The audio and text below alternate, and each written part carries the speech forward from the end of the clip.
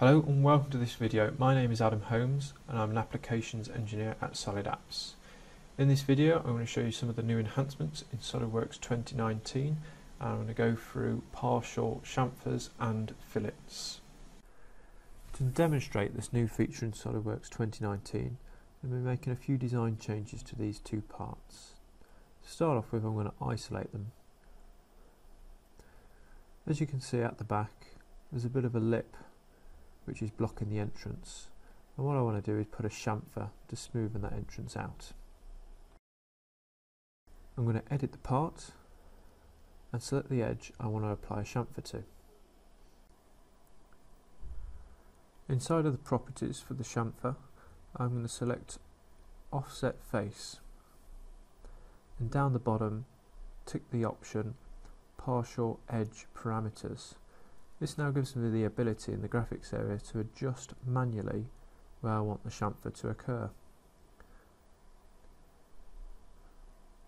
I can also adjust it by entering in a dimension,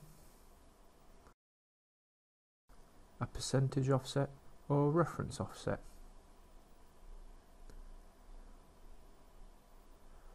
Another new enhancement in SOLIDWORKS 2019 is the ability to use the measure tool when working inside of a command.